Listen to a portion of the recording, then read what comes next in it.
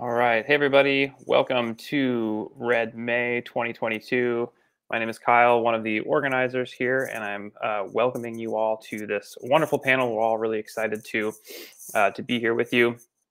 Red May is a month-long Red lecture and art series that happens every May. We are based out of Seattle, Washington, but due to the pandemic, we have been online for the past few years now. And we are excited to be here with you virtually. We are hoping to be here in person next year. And in order to do that, we are going to need to raise some money for flights and money to reserve spaces to have our events for next year. So if you like what you've heard so far throughout the month of May, or you're interested in our project, there are a couple of ways that you can support us. The first one is you can do one-time donations through our GoFundMe.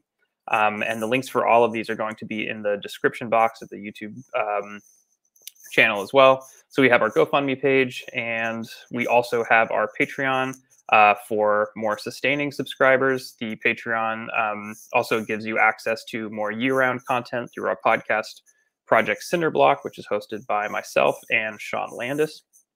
Also wanted to let you all know about some upcoming events this weekend. So at 11 a.m. tomorrow morning Pacific time, we have 2 or 3 things I know about Brecht. At 3 p.m. Pacific time on Saturday, we have the impasse of the Latin American left. And then Sunday at 11 a.m. Pacific time, we have art, value, and labor. So without further ado, I'm going to pass it over to Shemon, who will introduce our speakers for today. Okay. Thank you very much. Let's introduce our speakers. The first speaker today is Zhandarka Kurti, who is an assistant professor of criminal justice and criminology at Loyola University, Chicago, and editor of Hard Crackers, Chronicles of Everyday Life.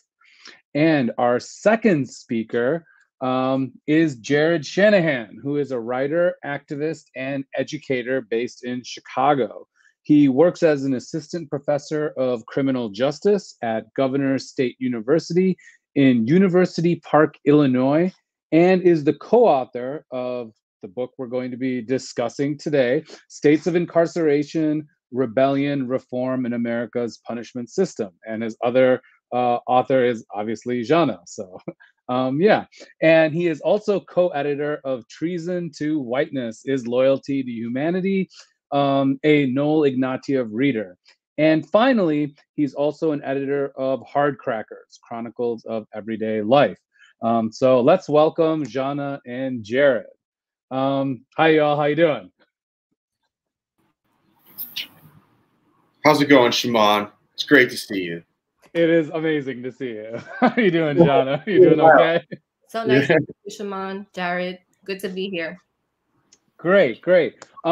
So yeah, why are we here? We're here to discuss both yours upcoming book, States of Incarceration, Rebellion, Reform in America's Punishment System. It's coming out this September 2022, so a few months away, and it's published by Reaction Books. That's REAKTION, just in case anyone was curious.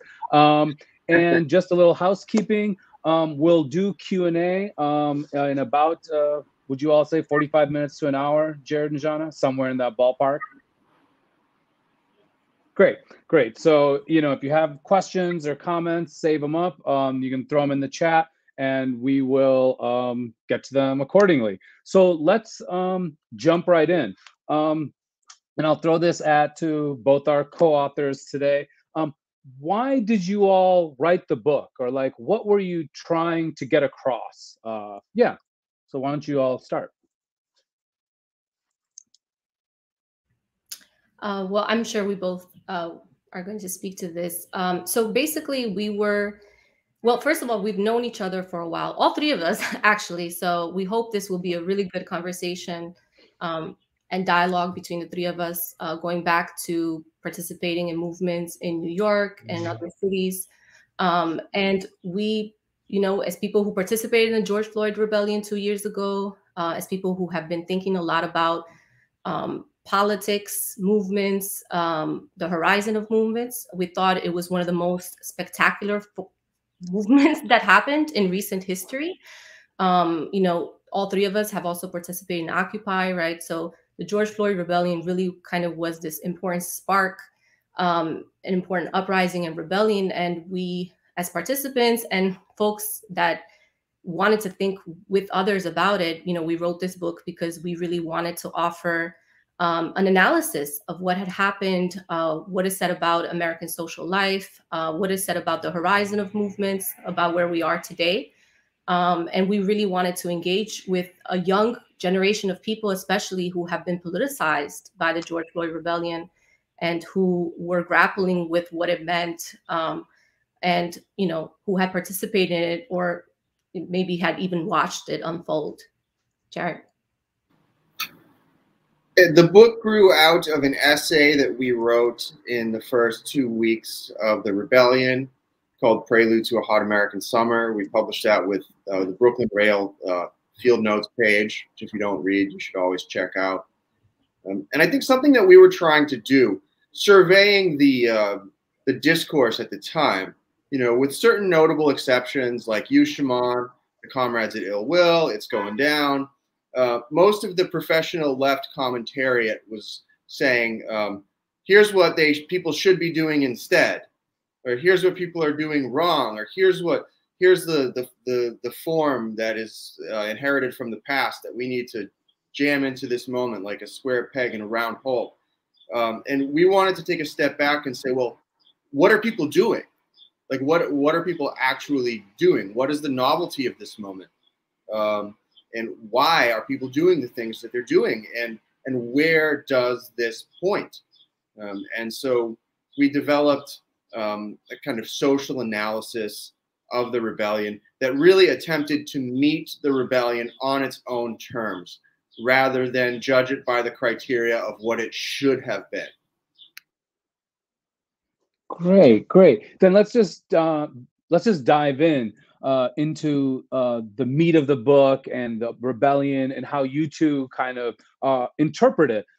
Let's start off with, you both have a pretty specific perspective on what the attack on the carceral apparatus, meaning cop cars and police stations, meant. And you have all these great quotes. I can read some of them at some point throughout the book, and really powerful examples of where this took place. Can you two expand and let the audience know what is your perspective on the attack on the carceral apparatus that took place 2 years ago?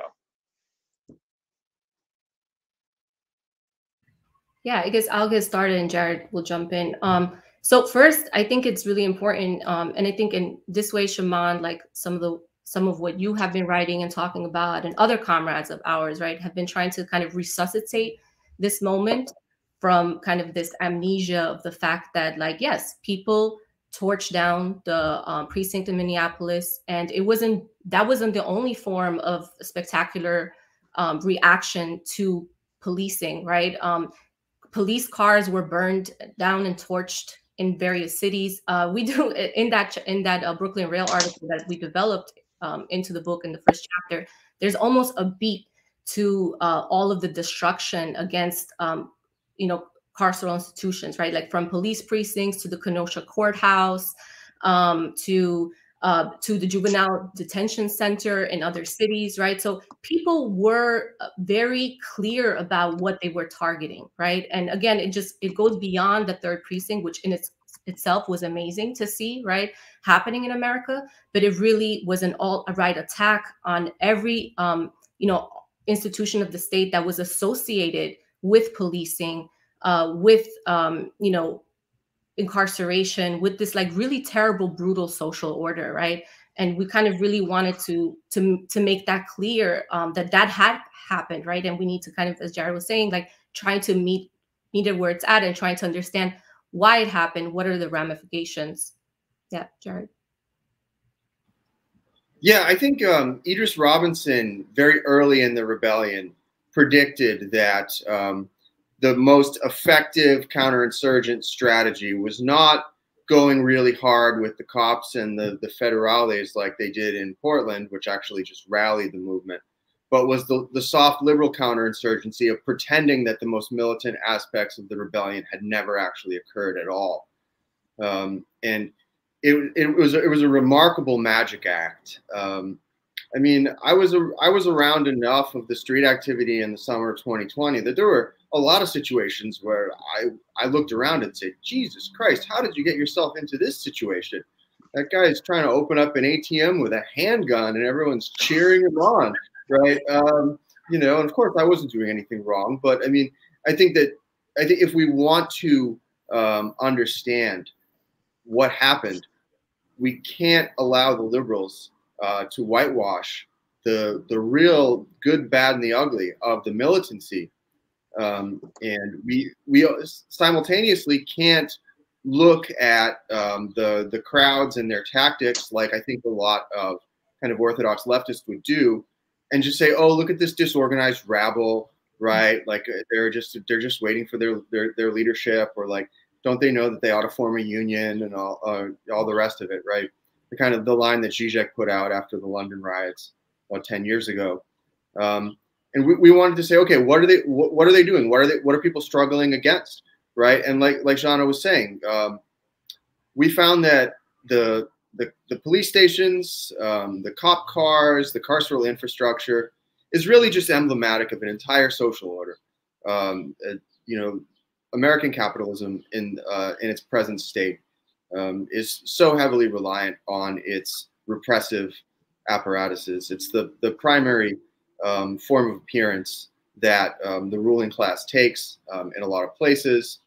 And it's no coincidence that the other form of appearance that the ruling class takes in a lot of places, you know, storefronts, retail, you know, symbols of wealth and affluence, also took a beating during this time.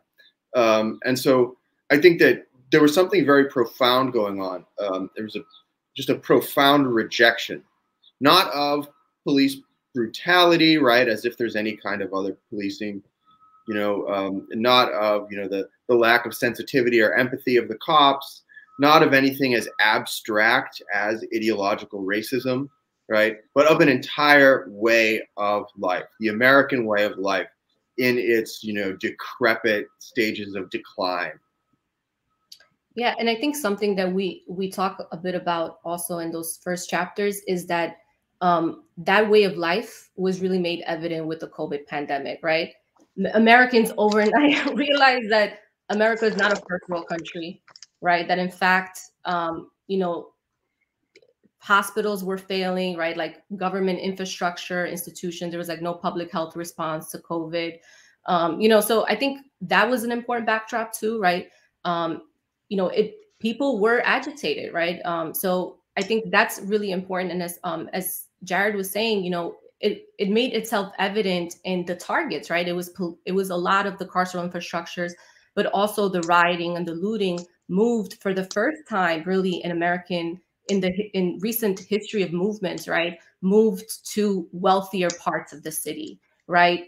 So it wasn't just the South Side and the West Side of Chicago, for instance, or you know, parts of Brooklyn or the South Bronx, right? It was like Soho, right? I was watching those videos. I was in Tennessee. I was watching the videos of Soho being looted.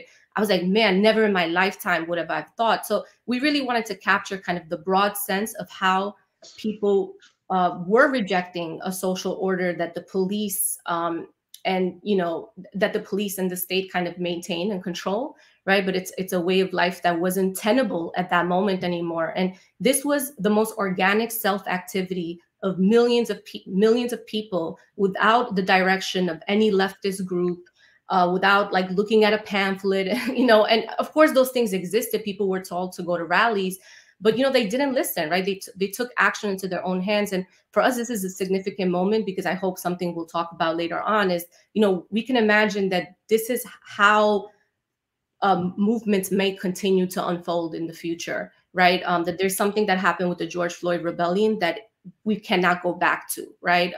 That the level of tactics that people were using, you know, all of that, all of those skills, all of those things that people learned are kind of going to be important. And the kinds of confusion that Jarrod is alluding to, hopefully we'll get into as well, it's probably what we're going to continue to see, right? So I think it is an important moment. And this is why we're talking about it 2 years later, right? Yeah, Shemon, there's a great line in one of your like 57.5 essays about the rebellion, where you say, you know, I don't know what the people who burned the precinct were thinking, and I don't want to romanticize it, but I do know that if they had listened to the leftists, then none of this would have happened. And I think that that is really worth keeping in mind. Like a lot of folks who go on you know, platforms like this, you know, and who write about this stuff, if they were calling the shots that night in Minneapolis, right, it would have turned into some kind of legislative effort to defund the Minneapolis police, and that building would still be standing, and shit would not have kicked off coast to coast. You said it. I'm not saying it to be polemical, but let's face it, it's a fucking fact, right? Burning down that precinct was not keeping people safe, right? It was not, you know, a slow build, right? It was actually kind of a crazy thing to do when you really think about it. Like laying siege to an American police station and actually burning it down. No, you know, Orthodox leftists worth their salt would go out and openly advocate that as part of their politics, right? And so this was a very new moment, right? Yeah, and just to like build off of that, I think it was an amazing. I was looking at some arrest data recently again of the age of the rioters, and they were overwhelmingly in their 20s, you know, and I think it speaks to the generational difference between all the old heads who are in the left and the younger people, the Zoomers and the millennials. And the fact that, you know, I hope one day some of these young people have a chance to listen to this talk and that they realize what they did was a huge leap, I think, in a human endeavor to tackle the carceral apparatus. And even if they're leftist professors or I don't know, whoever else in the left world that they might run into say there was a mistake, I hope they are not convinced of that. And that even though, you know, some things look tough, and I think both of you will get into that later on, you know, it isn't all roses 2 years later.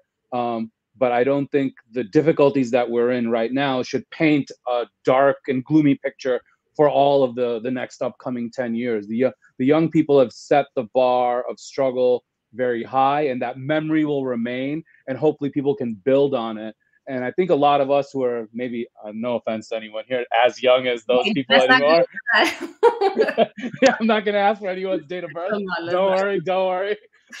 But, you know, I think, you know, what I really appreciate about what both of you were doing in the beginning of this panel was, unlike positively, both of you were referencing the collective process of thinking through this experience.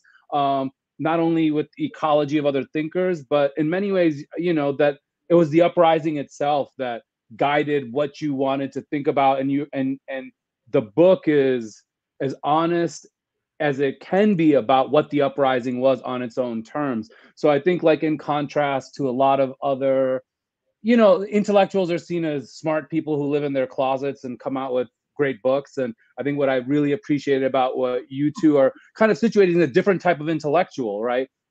One that is actually collaborative with other intellectuals, and one that traces their ideas tracking to what the proletariat does. So I think, so I think that's a testament to what the young people did to return it back to their huge contribution, which I think we are, you know, in some ways we're scribes of their gigantic efforts.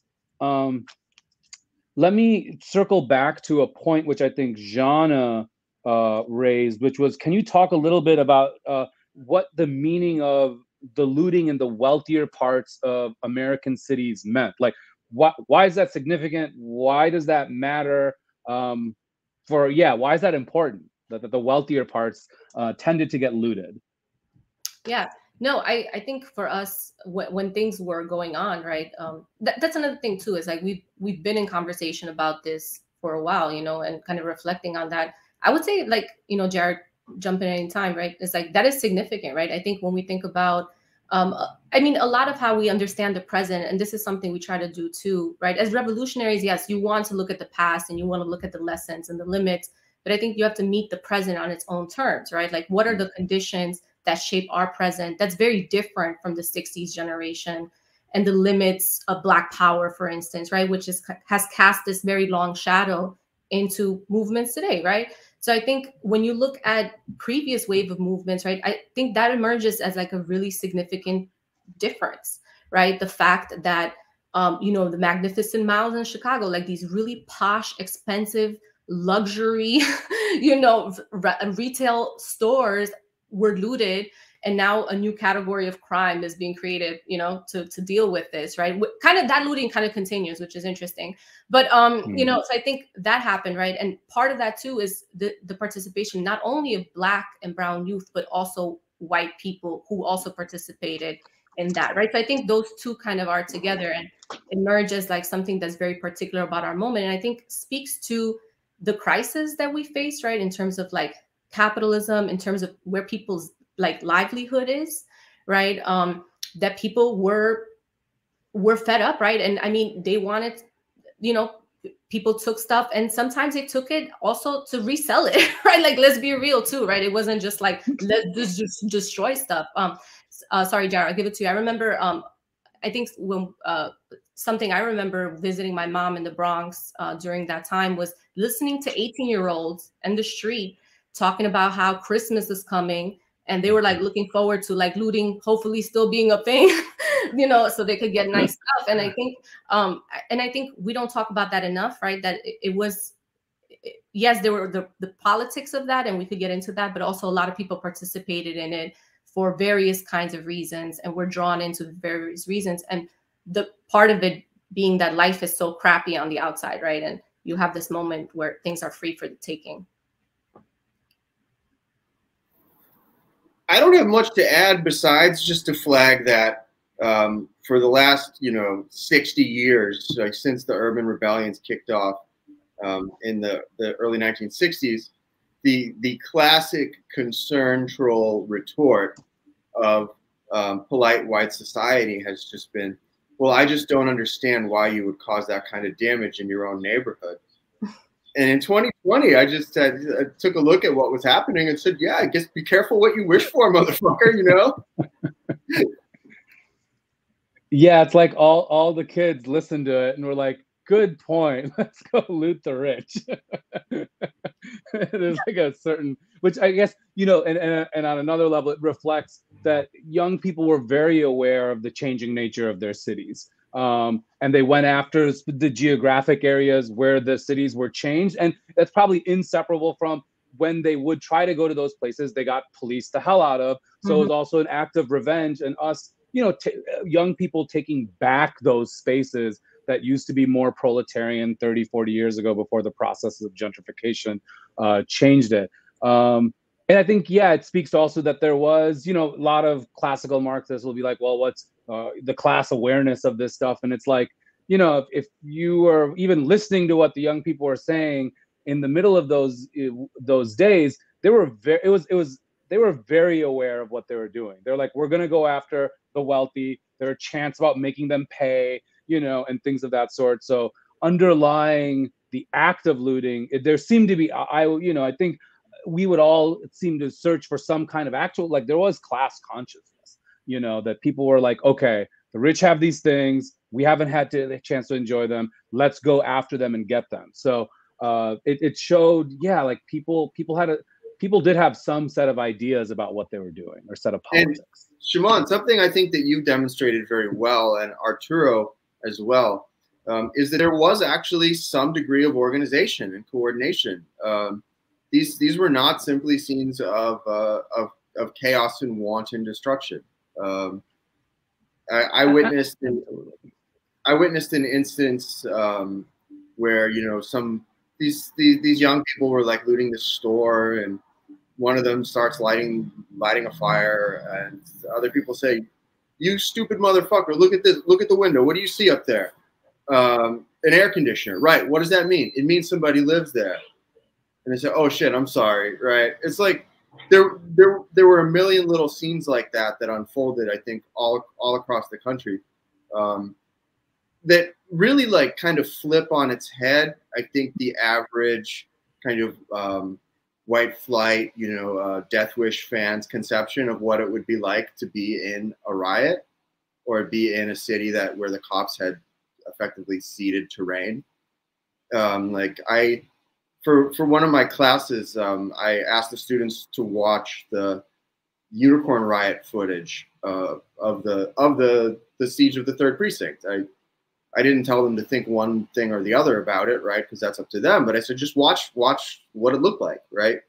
And the feedback that many of them gave was like, I was really surprised by how festive the environment was, how relaxed everybody was, how safe it seemed to be, right?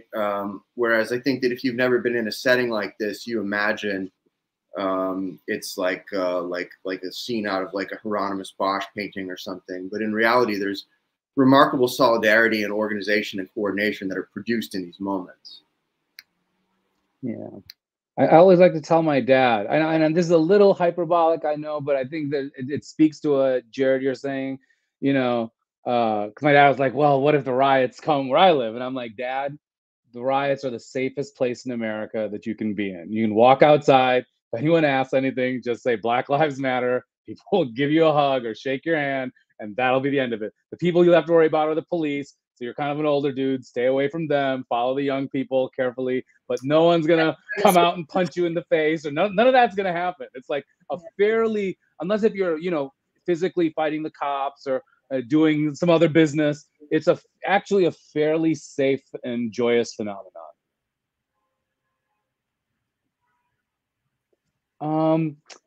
Jana, do you have any thoughts before we move on to the next question? Are we good? Yeah. Okay, maybe we've already kind of circled around this question or tippy-toed around it, but I just wanted to put it out there. And if we've already addressed it, we can move on. Or if you want to add another dimension to it, we can do that too. What is the political significance of the riots and the anti-police militancy? And then could you, I think you both have hinted at it at times as a sub-question or footnote, can you talk about some of the limits of the riots? Because I think neither of you have any romances about the riot either. You're very aware of its contradictions. So could we start off with, you know, maybe Jana, if you want to go first, what is the political significance of the riots and anti-police militancy? And we'll take it from there. Yeah, something I was thinking about, Shemon, because thinking about like young people, and you know, yes, we are older, so you know, it's like right, like, but I think so for us, you know, for our generation, it was like the Iraq War, it was Occupy Wall Street, it was No Doppel, Trayvon Martin in 2014, right? And I think about like the age group that participated in a lot of the riots. I mean, you know, they have really been politicized by Black Lives Matter in a really important way, right? I think for them, that has been the defining protest movement of America in many ways, right? So from like 2014 onwards. So I thought that it's interesting to view the riots also in that way, right? So it was no longer just kind of, you know, marches that just like went on for hours on end, right? It kind of broke that monotony of what was expected of you as a protester, right? Like you go and you chant and you yell at some cops or you hold a sign, right? So I think even in a general sense, right, it just broke kind of the monotony of what was expected in a protest movement, right? In general.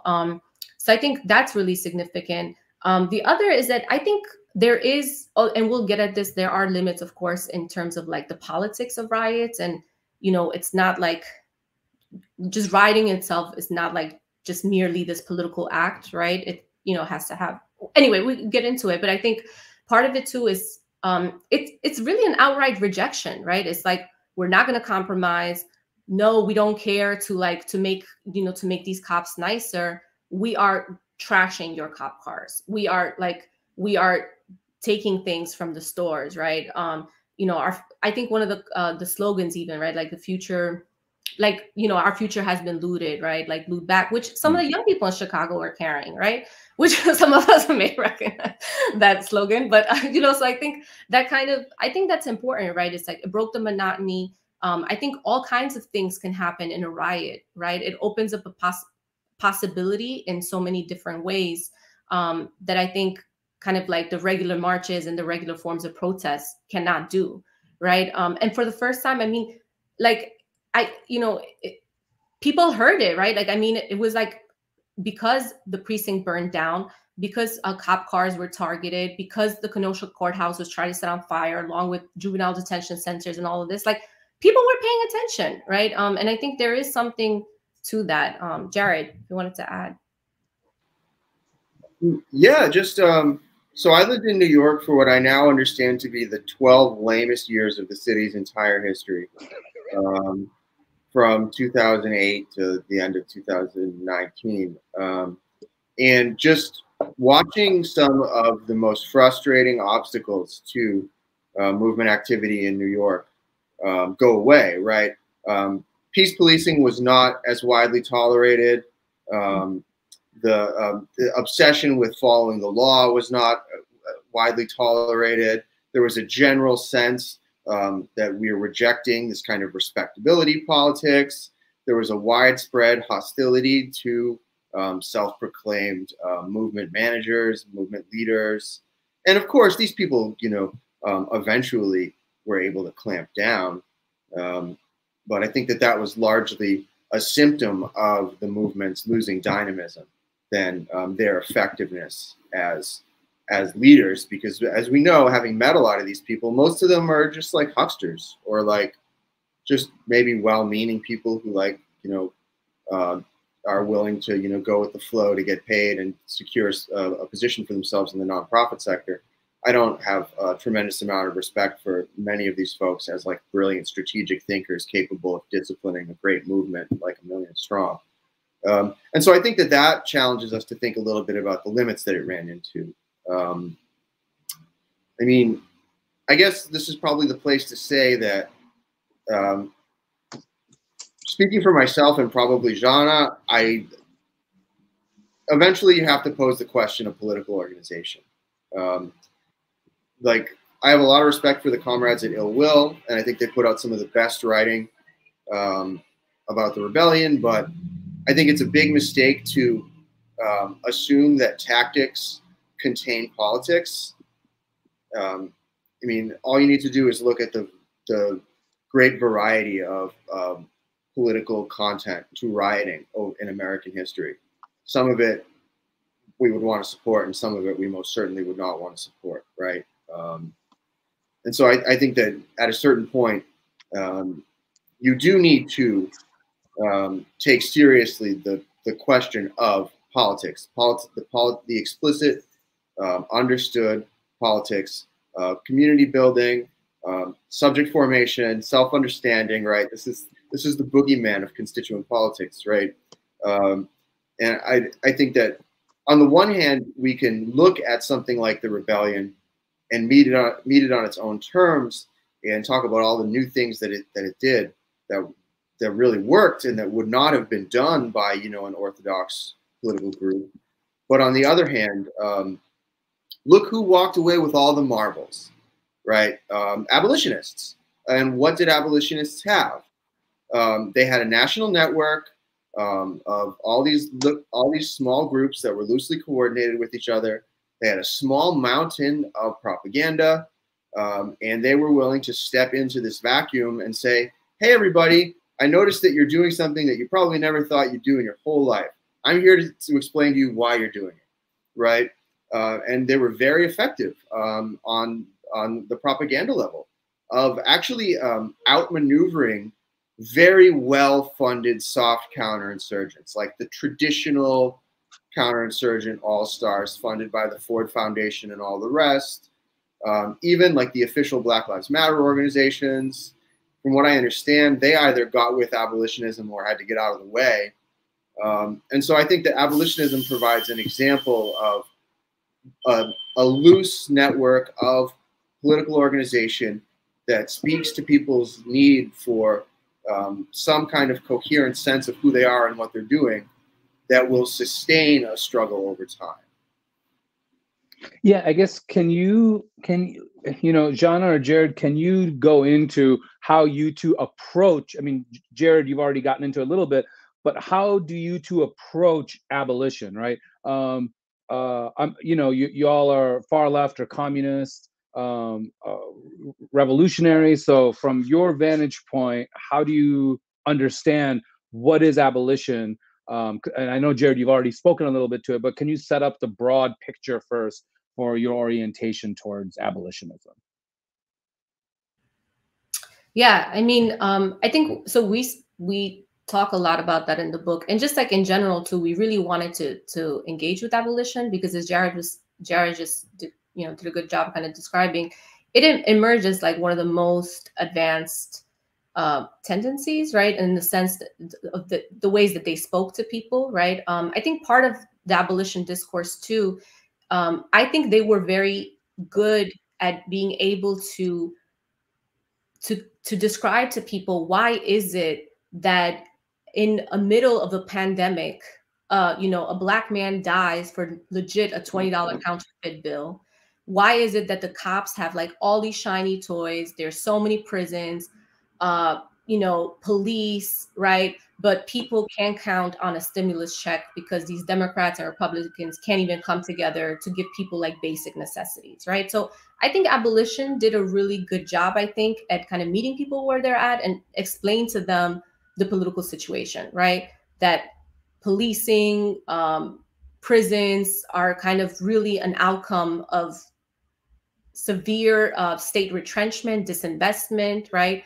And the state is just kind of this now brutal enforcing this brutal social order and refuses to give people anything else, right? So we wanted to engage with that, right? Because we thought like, hey, that's an interesting critique, right? And they were also kind of, people did take up like the abolitionism, right? So we kind of wanted to like address why that was, right? But we also wanted to like look at the limits, right? Because I think something that Jarrod talked about is, they were able to kind of articulate the politics and say, this is what's happening. But I think what we need to do is something that we wanted to critique them on, right? Like for us, it was not clear their take on what needs to be done, right? And I think part of how they understood what needed to be done was not say, okay, the riots are hitting their limits. So what can we do as like revolutionaries, as abolitionists, to link the struggles, to link the riots, to link the protest Black Lives Matter to these other parts of society, right? Their answer was simply, we need to kind of rally around this amorphous defund, right? We need to kind of put a lot of our energy into getting cities to adapt defund campaigns, where now people are going to be channeling all this like energy that they put into like riots, street protests, into, I don't know, showing up at like city council meetings to basically try to wrestle money away from these politicians to give it to quote unquote community, right? So it just, I think for us, it was, we really wanted to engage with how they saw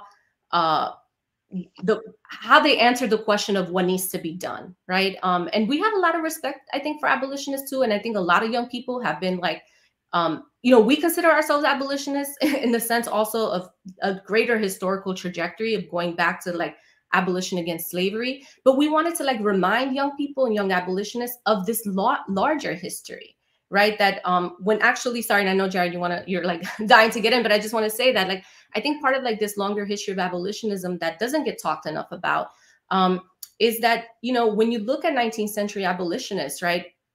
When you talk about abolition against slavery, right, which the current day abolitionism draws this history from, right? Also a lot of it from the 60s and 70s.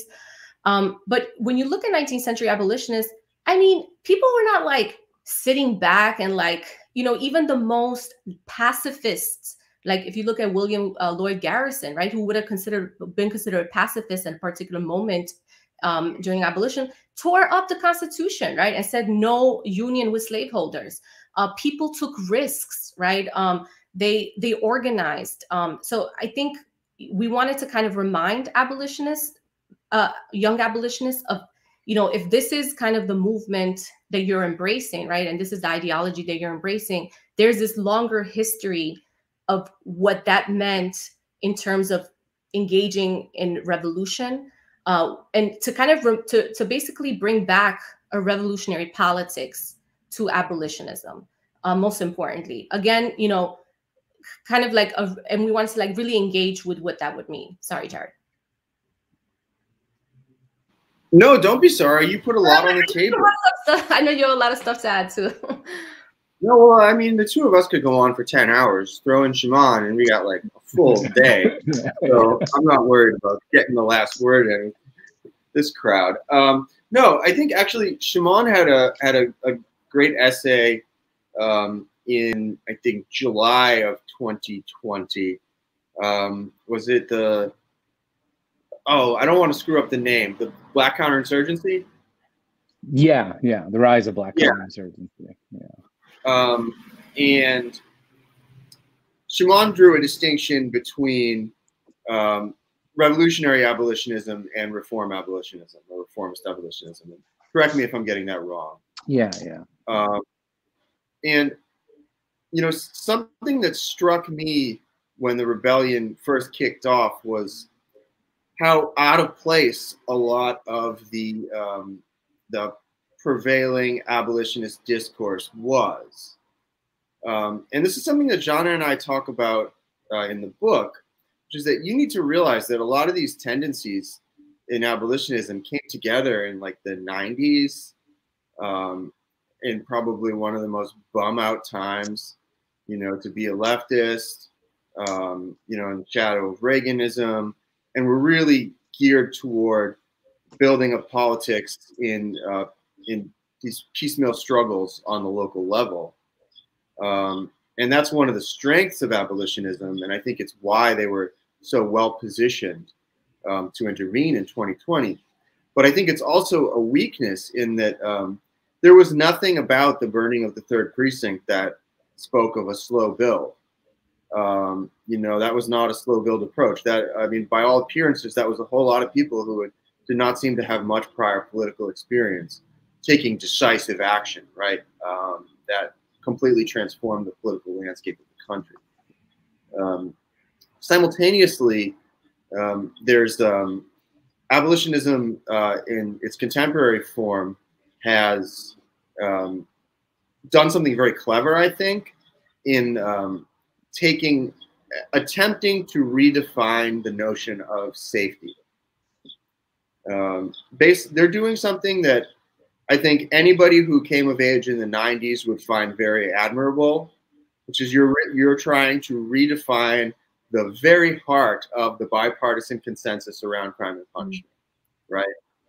Because that was the issue that brought the Democrats and the Republicans together, you know, so famously. We have to keep people safe, right? And as we all know, mass incarceration, you know, large-scale policing, they have not created safety, right? They've created the opposite, right? This is a point that the abolitionists make early and often, and I think it's a good one. Unfortunately, it leads to this a case of taking the rhetoric a little bit too seriously, and I think believing that the purpose of political organizing in the here and now is to simply create safety. Now, I did not see much safety in the summer of 2020. I mean, and the demonstrations that were safe for everybody to participate in followed the traditional script run by the nonprofits and the Democrats and all the rest of it. And they were not the kind of actions that ever would have catalyzed the rebellion in the first place. So there was actually a necessity for risk-taking and dangerous activity that actually put people at risk. The burning of the 3rd precinct put a lot of people at risk. There were bullets in that building. People lit a building on fire that had bullets in it, right? That's not safe by anyone's metric. And so I think, to my mind, this kind of cuts to the central contradiction at the core of abolitionism in the present, which is, how are we going to get to the society that abolitionists imagine? Because there's a kind of consensus in most abolitionist circles that we are working together to create this kind of post-capitalist society based on, you know, the meeting the needs of all people, and, you know, stepping away from violence as a central organizing principle of society. And you know, and I think a number of prominent abolitionists identify as some kind of socialist or communist. But unfortunately, in the contemporary theory, the question of how exactly we are going to get there remains hopelessly under-theorized, to such a point where the de facto politics that is allowed to step into this vacuum becomes the kind of technocratic liberalism of somebody like Alex Vitale, which is like, no, we sit down with the judges and the politicians and the local nonprofits, and we work out a plan, and it's quite literally advocating a united front with the left wing of capital, which is, to my mind, just the opposite of a revolutionary approach. And so I'm saying all this not to be sectarian, but to flag that there's a massive contradiction at the heart of contemporary abolitionism that I think needs to be addressed. And it needs to be addressed not for sectarian political reasons. I do not enjoy debating these things in the abstract more than anyone. I would rather do literally anything than have a political debate with no stakes. Even reading a shitty novel is better than having an abstract political debate that has no stakes. But I think what we saw in 2020 was that actually there's a massive potential audience for abolitionist ideas.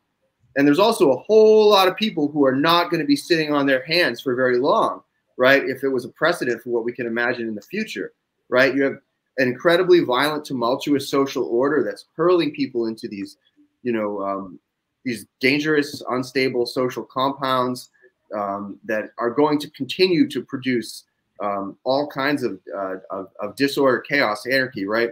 And so abolitionist politics are actually very important in this moment, and there's a big role that they can play in this moment.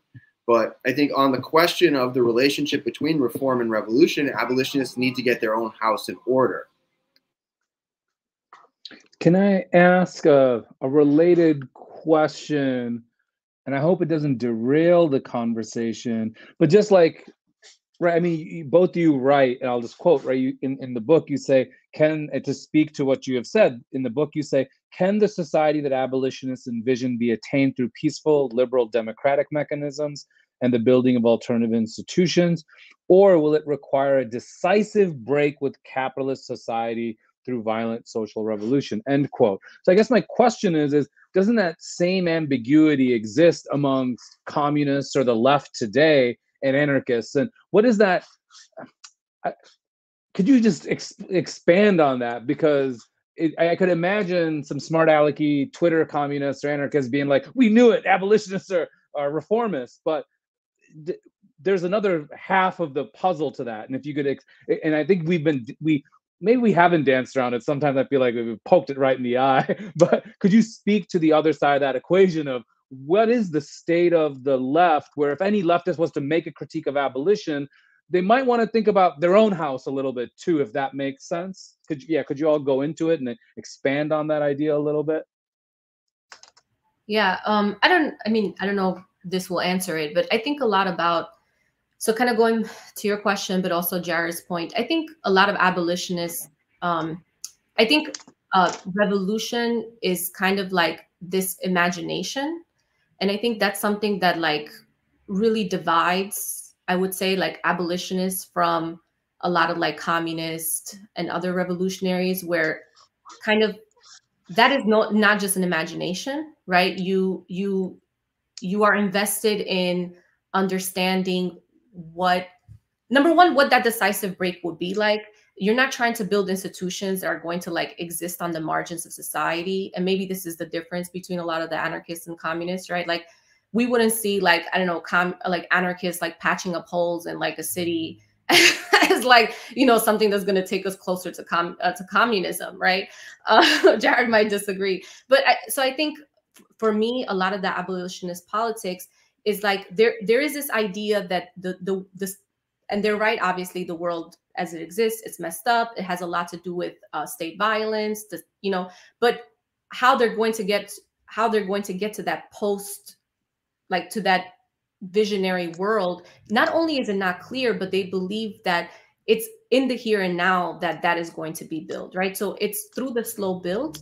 but I would say it's also through alternative institutions that don't rely on the state, right? So in a weird way, for me, actually, abolitionism shares a lot with anarchist politics, right? Like kind of a lot of prefigurative politics, where you believe that, you know, and these are important things, right? Like transformative justice, or institutions that where people are going to come together and address harm and address like relationships, right, that may have been harmed by individual action or whatever, right? But I think for them, for a lot of abolitionists, that is an important part of the society that they're building, or that they're trying to build towards, right? Whereas I think for myself and Jarrod and all of you, right, like we would kind of question that, right? Is what kind of an institution is that? Is that an institution that's challenging capitalist society or social order, right? Or is it just kind of maintaining, you know, playing a role where it's like maintaining a function that the state cannot deliver,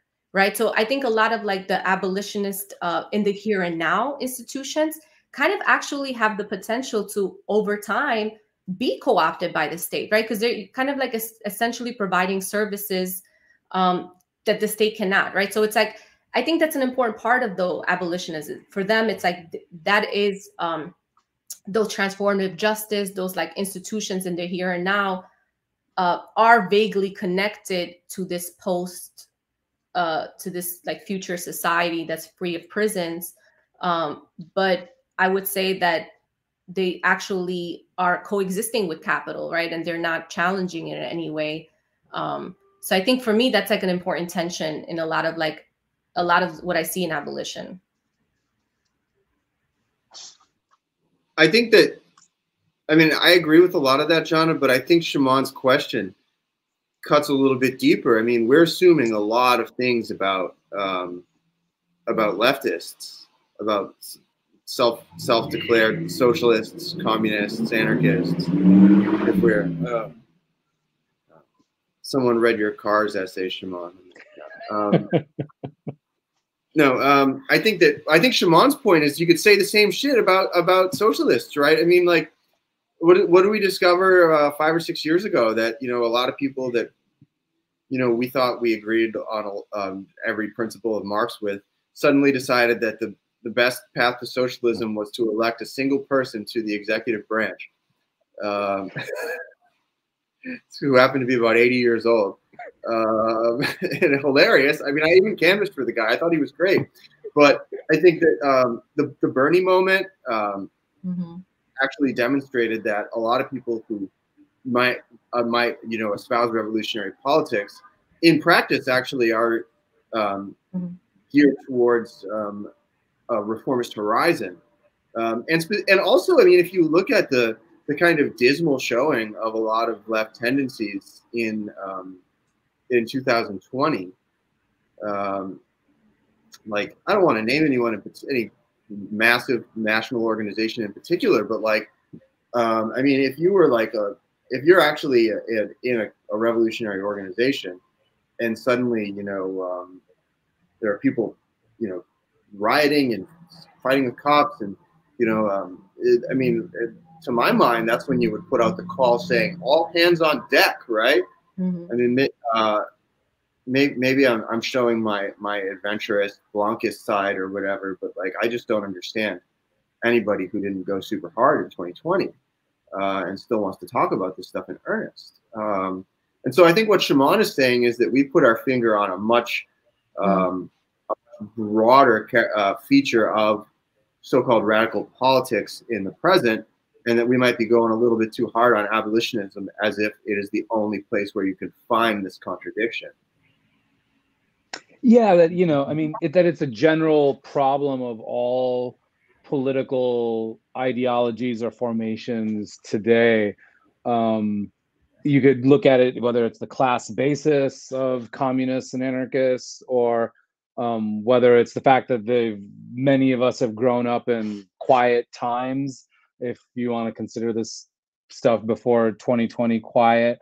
But also that capitalism, you know, has power. I mean, you know, if capitalism has the potential to assimilate abolition, it's clearly assimilated communism, right? I mean, Russia, China, Cuba, North Korea, the list goes on. And And so, right, if I were an abolitionist, and I'd be like, well, that might happen to us, but that's definitely happened to you all, right? To the communists and stuff, right? And so so I think like, yeah, like I think there's a you know, I mean, sometimes when I'm upset at the universe, I just define communism as one word: courage.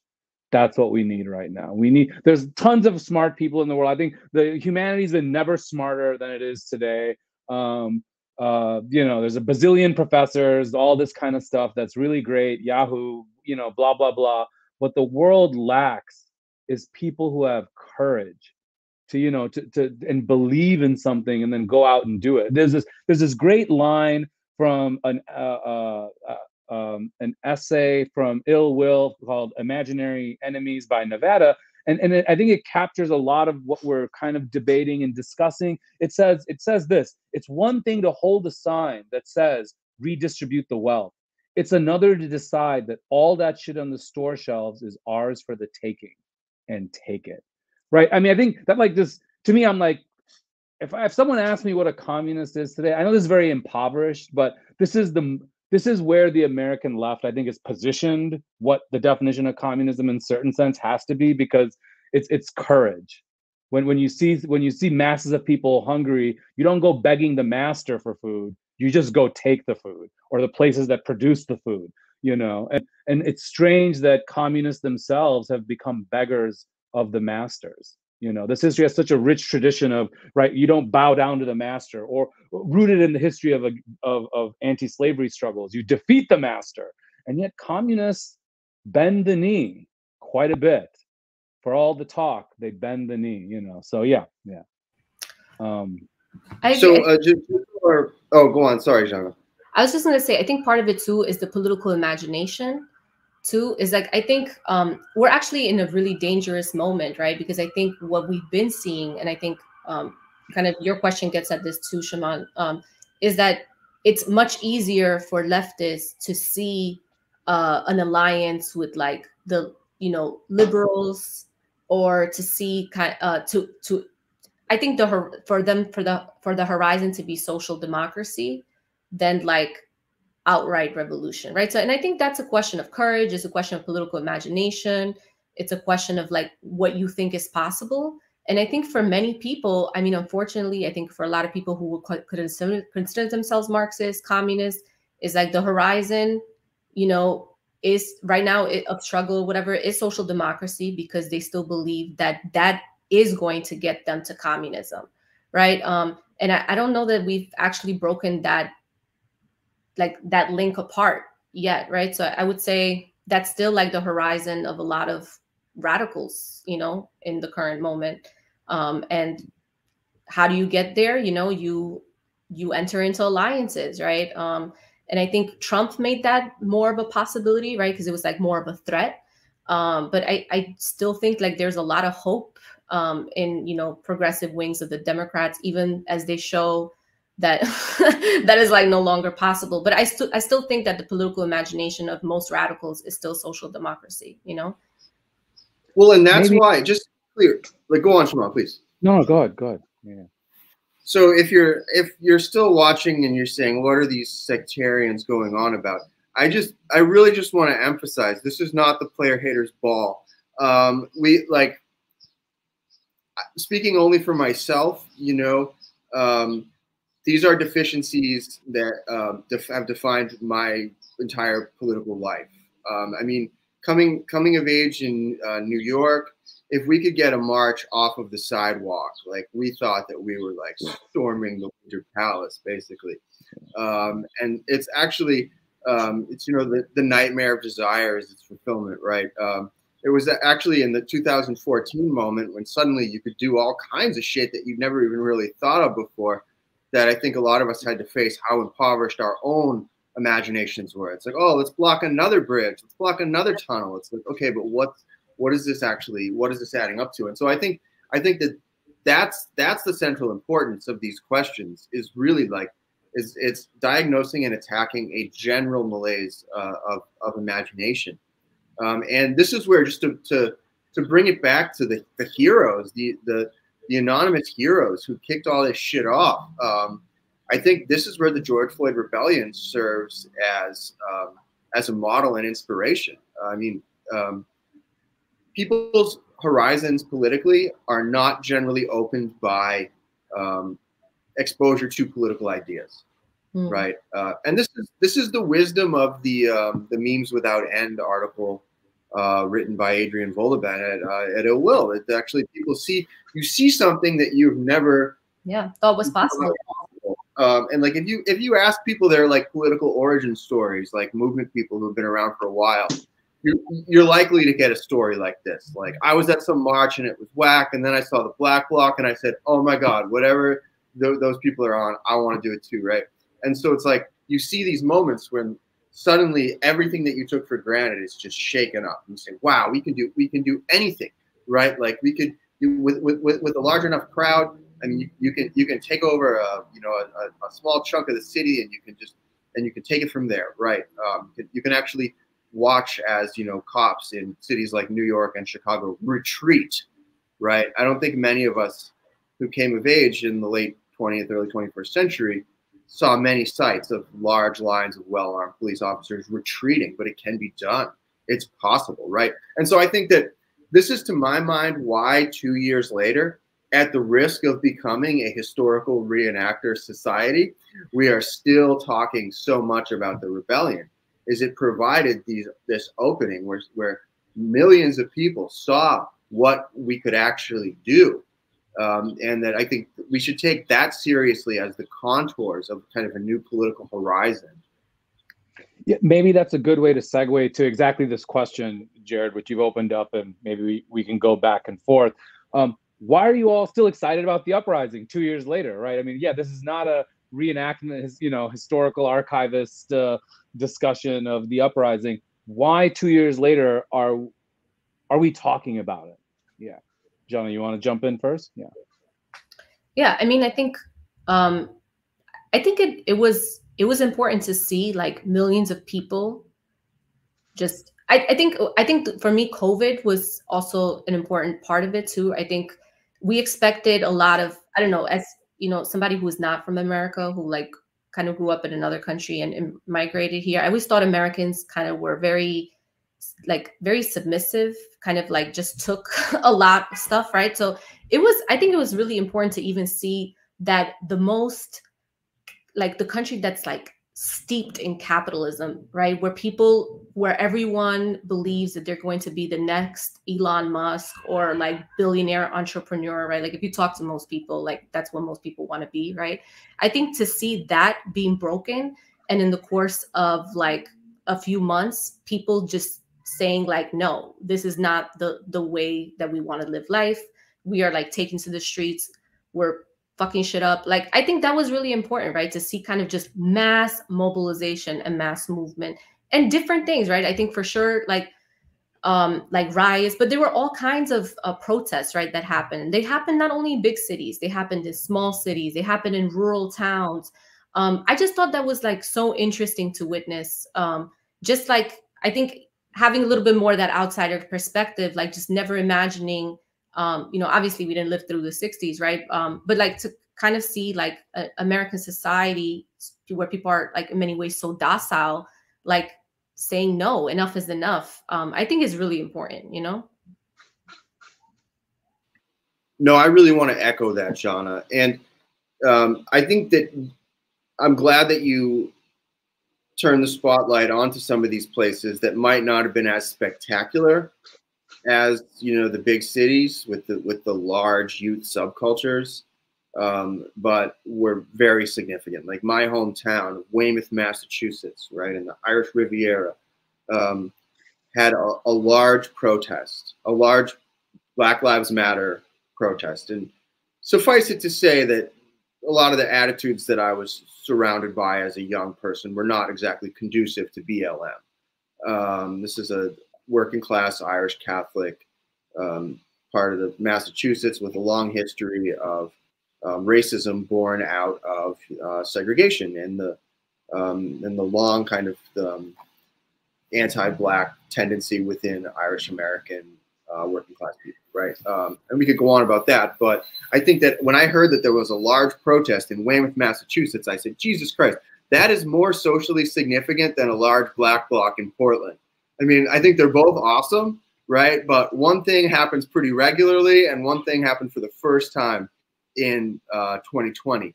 And I think that these are symptoms of a lot of social transformations, right, that were taking place, that have been taking place, right, but that also went into warp speed with COVID, and then with the burning of the third precinct. And so you have a kind of a new sensibility in the United States. There have been leaps and bounds, I think, away from colorblindness, right, as it was defined by Michelle Alexander back in 2010. It's very difficult to find someone espousing ideological colorblindness anymore unless they're just an actual reactionary. And that's now what conservatives offer as their view of society. And there's a general kind of anti-authority zeitgeist among large swaths of young people who were politicized by this rebellion. And I don't want to overstate the forward march of consciousness, right? Because if that was true, we'd be living in utopia by now. People forget. People do crazy shit, and then 2 years later, they've forgotten all about it and what it meant and why they even did it, right? I mean, you could probably embarrass a lot of people today, even by confronting them with things that they did and said in 2020. Well, I think also what happened is that the liberals have done such a good job also of masking what happened, right? I think one of the most important things that I thought was like so many white people participating was like so significant, right?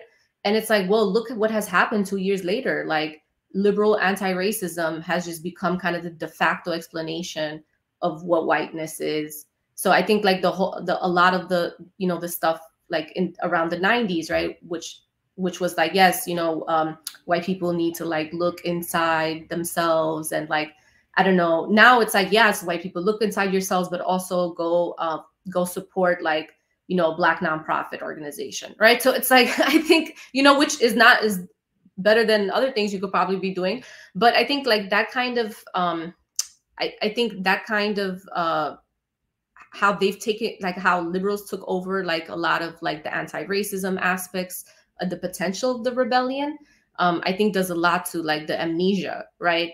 Where people like forget that, yeah, like white people participated. Some of them actually took risks. 2 people that died in Kenosha, right, were white. So I think like how that gets told, right, changes. All right, Shemon, you've gotten away with this long enough. What do you think? What's the enduring significance of the rebellion from the vantage point of 2 years later?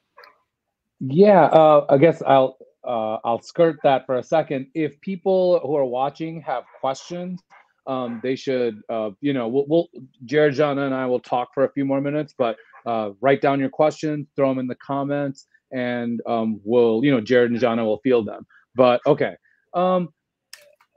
yeah, why does Uprising matter 2 years later? I mean, one, it isn't that long ago, right? I mean, people still debate the meaning of the Russian Revolution or the French Revolution. Those things happened quite a while ago.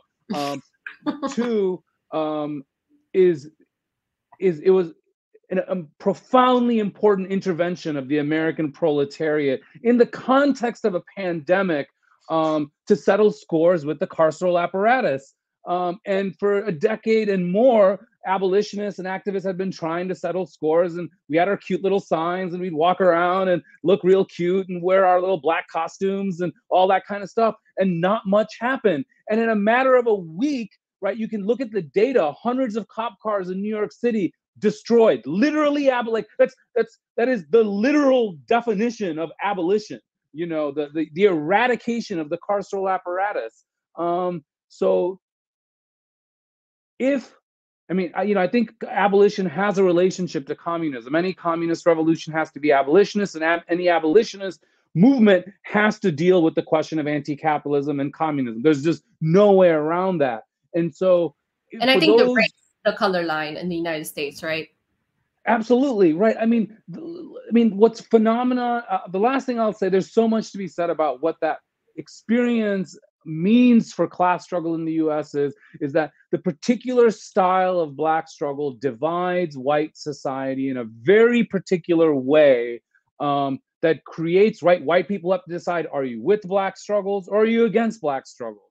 And that is in the context of this country, we all know what that means. We can harken it back to the Civil War, to the Civil Rights Movement, to Black Power, et cetera, et cetera.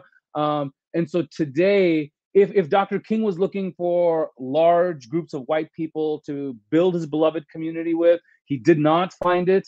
I think it is, for the first time in 60 years, an open-ended question that there might be masses of white people who want to rebuild Dr. King's beloved community, or what I would, or what we might call communism. And I think that's contrary to what a lot of BIPOC people think. White people are, I would argue, are a very important factor of class struggle in the US, and you cannot dismiss them, and you certainly cannot militarily defeat white people, because I'm sorry to all my BIPOC comrades, we don't constitute enough people in this country to take on all the whiteys. So we have to have a strategy and a politics that divides the whites who we can make an alliance with and the whites who we do have to defeat, right? And I think that's that is an inherent attribute of the Black liberation struggle, going back to James Boggs and James Baldwin and other people, where Black revolutionaries knew white people very, very, very well. It behooves us to understand what's happening to white people still in this country. Otherwise, they're all going to go in one direction, which is Donald Trump, and that's right. And that's a disaster. So yeah, I think the significance is so multidimensional that the fact that we are not talking about it enough, that it's so important that you all wrote your book. Hopefully it'll be a basis for a new set of discussions about what the hell this experience meant, because if we're still debating the Russian Revolution 100 and some odd years later, we certainly owe the George Floyd Uprising some more discussion and debate in the upcoming 5 years. Not just because we want to talk about it, but because we need to draw the connection between that experience and communism and abolition. And if you don't think they're connected, then it goes back to y'all's definition of abolition. Is it begging the master, or is it destroying the master? Which one? If it's begging the master, shit, let's all become CEOs of Walmart and try to replace the fucking master. What's the goddamn point of begging the goddamn master? That boggles my mind. Destroy the table, kill the master, and build a better world, right? And that's the tension we face. So I see you got me all hyped up. I got to calm down. We love it. I love it. I think mission accomplished. Yeah, I think it also showed, I think, to kind of go back to, I think it's like, it also showed what happens when you don't have a clear set of politics, right? And I think you all made the good point. It's like, it's not per se abolition, right? It's like, we could all take a moment, step back and say like, okay, what are we for, right? Like, what is the world that we want? How are we going to get there? And I think part of, for me, is like, I think part of like talking about this two years later is, I think it's an opportunity, right? To always clarify like what you're for, what that world is, how are you going to get there, and to continue having those conversations. Because guess what? Like the right, like, the crazy far right, these are things they talk about, right? They're talking about the kind of world they're trying to live in and how they're going to get there, right? So I think it's important. And I think it also kind of, in retrospect, looking at 2 years later, I think we also learned the lessons of what happens when we're not clear about those politics, right?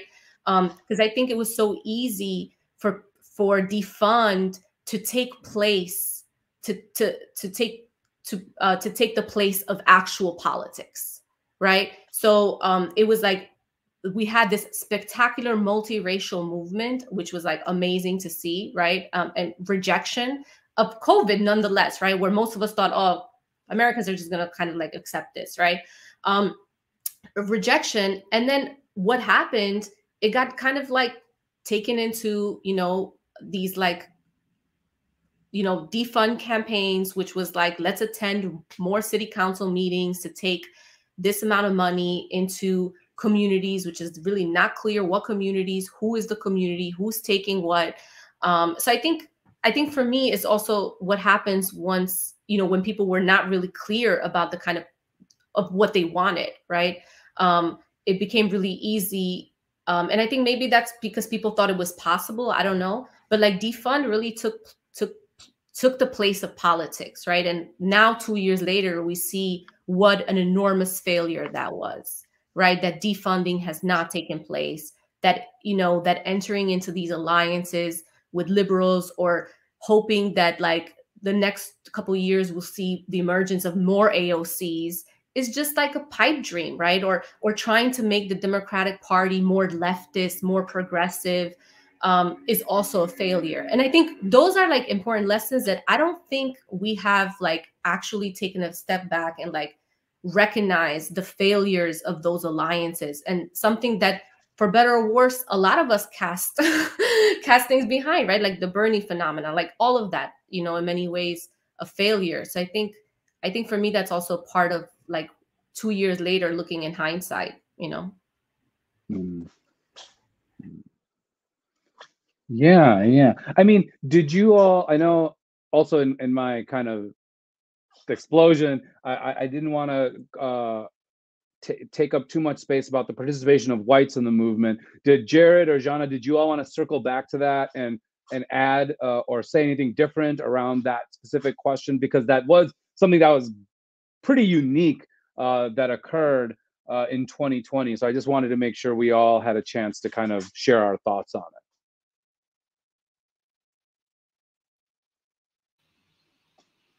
I can't really add much, Shemon, that you and Arturo didn't say in your fantastic essay, The Return of John Brown. I believe there's a question mark in there.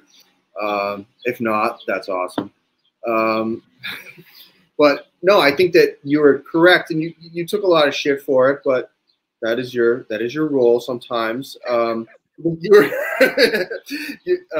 were correct to point to this as a socially significant fact.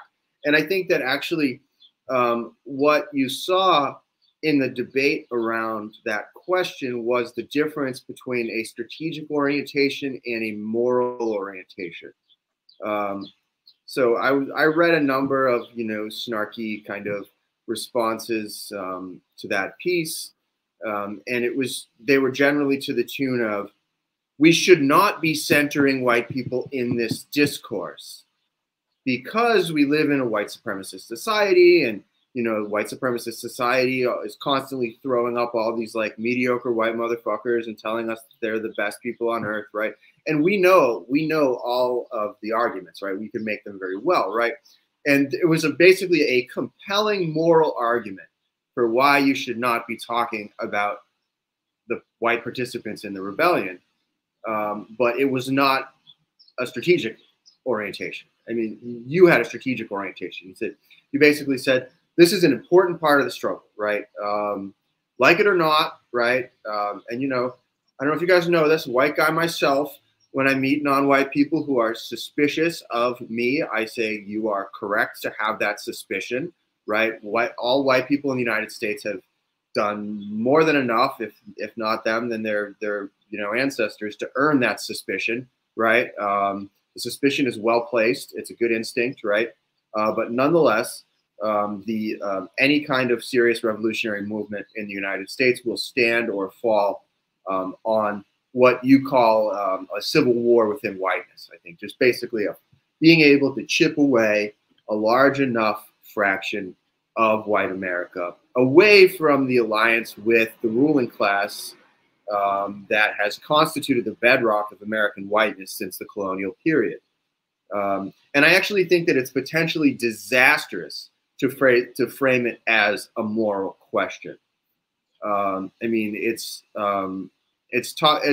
almost proposing revolution as a suicide mission. Yeah. Maybe, yeah, Zhanna, do you want to jump in before we go to the questions? Just 1 second, then we'll go into the question. I think, I agree. I think that's a really important point that Jarrod kind of reaffirmed. I think also something that I think a lot about, I think we are also, so I think the George Floyd Rebellion, looking at the potential for the way in which white people participate in the rebellion for different reasons, right? I'm sure there were a lot of white liberals who were just like, I just want to, like, this is outlandish. I mean, it was outlandish. It was 9 minutes on video. Like, you had to be a white reactionary to think that that was okay, right?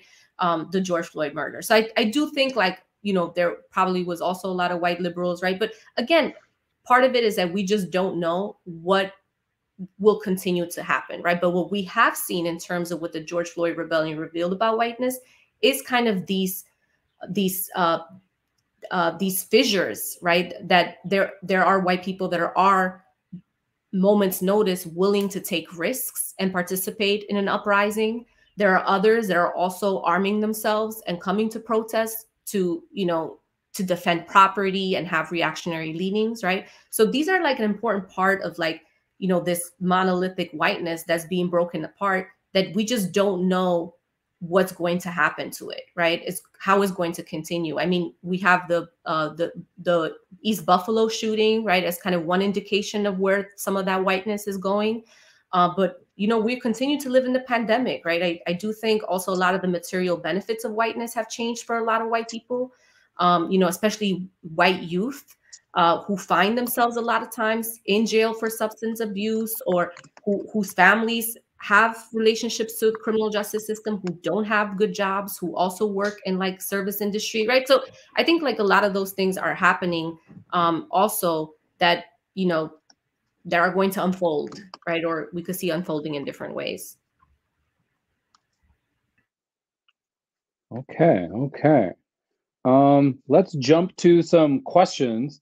From Lucas Carter, we have, is another moment of upheaval on the scale of June 2020 possible in the foreseeable future without another coinciding interruption in daily life like we experienced under the pandemic?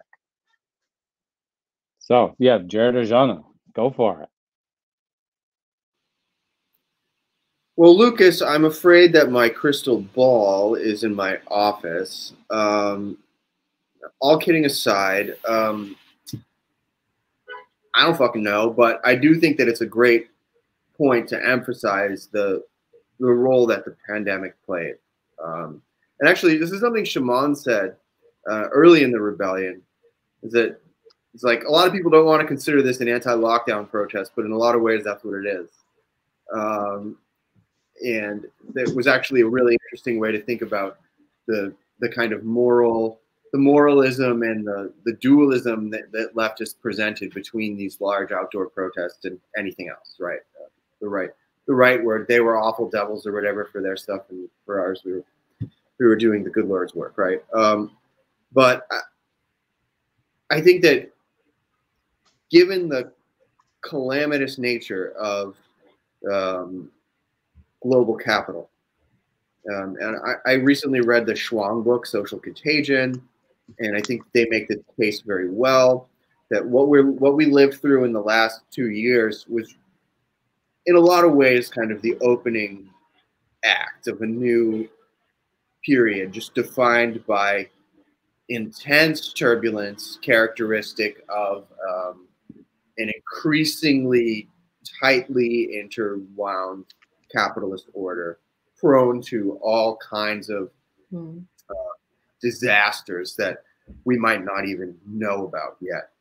And they spend a lot of time on the biological side of it, and they make a very good case for why the COVID-19 pandemic is something that we can expect to see more and more of, for a lot of scientific reasons we don't have to get into. But I think that the short answer is I will be very surprised if we see anything like a protracted return to social peace in the United States. Most of all, because what we saw in 2020 was really the temporary collapse of the old way of enforcing social peace in a previous crisis, right? What was mass incarceration and austerity in the 1970s, but the state's kind of heavy-handed response to a prior crisis of capitalism. And so it's not like they can do that again, right? If anything, they're just trying to hold on to their old stopgap measure which is, was directly contested in the streets, and I imagine will be again soon. Yeah.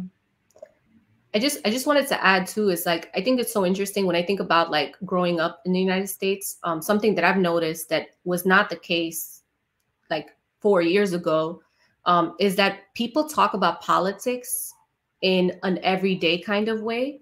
And it also seems that there are like these important divisions in how people understand themselves and where they lie in politics that just seem unsurmountable outside of like actual, clashes, right? And they're not just going to be ideological clashes, right? They're going to be clashes in terms of, protests, right? Streets happening in the streets. So I just don't see like the deep divisions in American life being resolved through, I don't know, some kind of conversation or like Biden promising things that will never happen.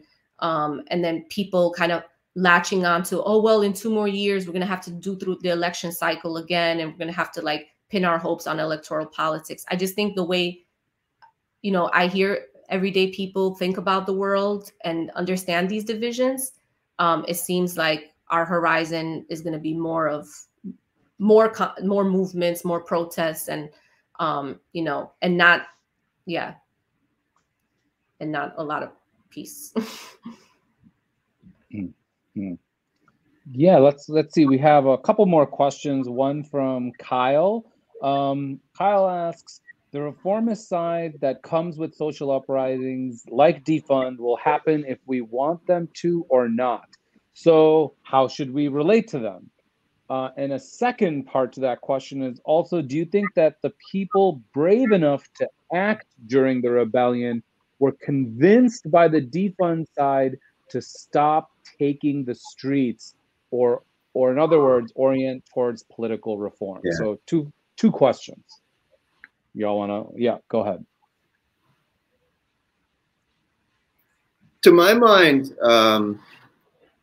again, I'm probably speaking to an imaginary viewer who's incensed at our sectarianism, but to my mind, that's why I don't think anything that we have laid out in the last 90 minutes is unduly sectarian. I think that we really need to push these questions super hard. Now, if this was all a debate club that we were in, you would be a jerk for pushing the question too hard. You would be uncouth for asking somebody 7 times to clarify the steps that they wanted to take between this society and the better one that they were advocating. But as we saw in 2020, this is real shit. I mean, people were murdered over this, right? We had lots of people, lives were changed in terrible ways. There's people still in prison right now. This is no joke, right? And so I think that we really need to push these questions really hard. How does your vision of a future society map onto what we're doing? How are we going to get there? And the reformists who show up in these moments, some of them are opportunists or whatever, but some of them are just earnest people who are just looking to build a better world the same as we are. And we just really need to push these questions. How are we going to get there? What are we going to do? Do you really think that we can have a whole theory of social revolution that abstracts from the necessity of violent struggle? I mean, do you really that's a lot of abolitionism. We're imagining a post-capitalist society as if we can simply sidestep the largest and most concentrated collection of violence in world history.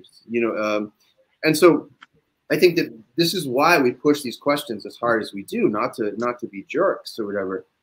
I'm going to stay away from the second question because it is speculative and will lead us into nowhere good. But Jana, you should please take that. Yeah, I was going to say, I think part of the defund too is to kind of like to see it as like our policies was going to take us to,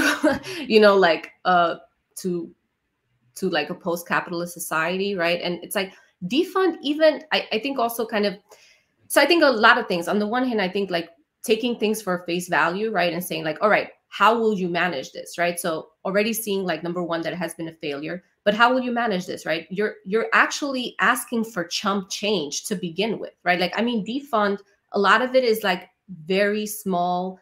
You know, it was like a drop in the bucket for a lot of the ways in which the things that people will need to live dignified lives, right?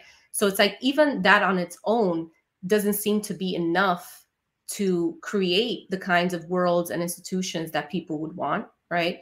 And I think secondly is, I mean, I think we're in a better position to kind of critique defund 2 years later, having seen the fact that, you know, most of it was carried at the municipal city politics, right?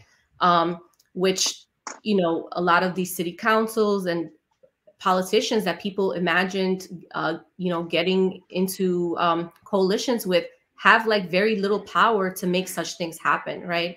I think as like revolutionaries, we think that the state is not just like these armed people, right? That they're actual institutions and organizations, right? So police actually have a lot of power in society, right? So are police just going to give that power away? No, they're maybe going to give you $1 million to start an after-school program, right? But they're not gonna abolish themselves, right? They're not gonna abolish themselves through an electoral mandate. So I think it's important to kind of, yeah, to just kind of have these conversations of what that entails, right? You know, what does it mean to embrace policy, right? As the only pathway to like revolutionary change, right? Because I didn't, you know, I don't know. I think kind of poking holes and like really engaging seriously with people that were convinced by defund, right? Which I would say 2 years later, I mean, I don't know how many continue to be convinced by that. Okay, yeah. Maybe we can head towards the end of this conversation. What do you all think? Yeah. Okay.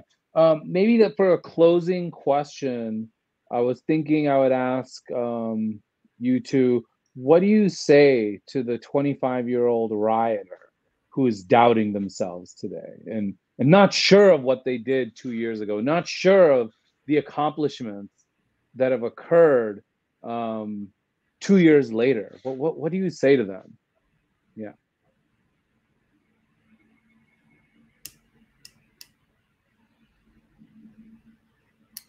Yeah, I think it's a good question. You know, I don't know. I think I'm more optimistic than anything else. I think, you know, I think I would say that you've entered like a really important moment of history and struggle that's going to continue. So I don't necessarily see the point of like losing hope. It was an important moment, right? It was an important opening. And people did what they could, right? I think it's important to kind of look at some of the lessons and the things that were learned, and what could be achievable next time, right? But I would say, man, slow your roll, because there's going to be a lot more fun things in the future, right? I don't think it's like a one and done deal, you know? Yeah, I guess I would add to that there's this kind of blackmail that we've all heard 50 times about the actually existing practical politics versus the revolutionary, utopian, millenarian, whatever that we might be accused of having. But I mean, let's take a look at the technocratic liberal camp of American politics that never gets sick of scolding us for being so unreasonable. How's that shit going for them? Not well. I mean, I can imagine, you know, there's probably nothing worse than compromising all of your values in the name of pragmatism and you still fucking lose. Like, I mean, if you fight and, you know, and go as hard as you can for what you believe in and it comes to naught, then that's tragic, but you're in good historical company with a lot of brave and wonderful people. But if you sell out everything that you believe in for fucking Joe Biden and you still get nothing, I mean, what are you? Like, how do you look at yourself in the mirror? You know? So I mean, I think that any young person who's feeling ashamed about or is feeling uncertain about any wild shit that they did in the streets in 2020, I think you need to recapture a little piece of your past self. Remember what you were thinking. Remember what it felt like, right? To be a part of that. And yeah, like Zhanna said, you're going to have to call upon that person in the future. So don't let them go too far. Okay, I think we shall wrap things up, right?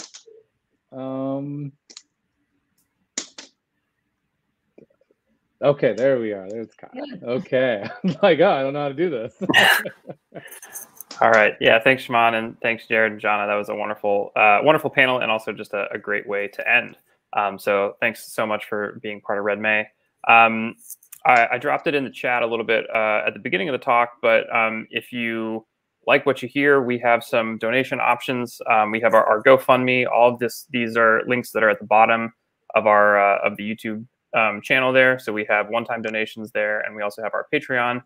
But Cinderblock, the Red May podcast that happens throughout the year, we had Jarrod and Zhanna on a little over a year ago to talk about some of these topics. So if you're interested in that, I put the link in the chat there, so you can have more Zhanna and Jarrod with you. So before we leave here, I just wanted to let you all know about some of the events that we have coming up this weekend. So at 11 a.m. tomorrow morning, Pacific time, we have 2 or 3 things I know about Brecht. At 3 p.m. Pacific time, we have the impasse of the Latin American left. And then Sunday morning at 11 a.m., we have art, value, and labor. So thanks for being with us, everyone. And thanks once again to all of our guests. We will see you all tomorrow at 11 a.m.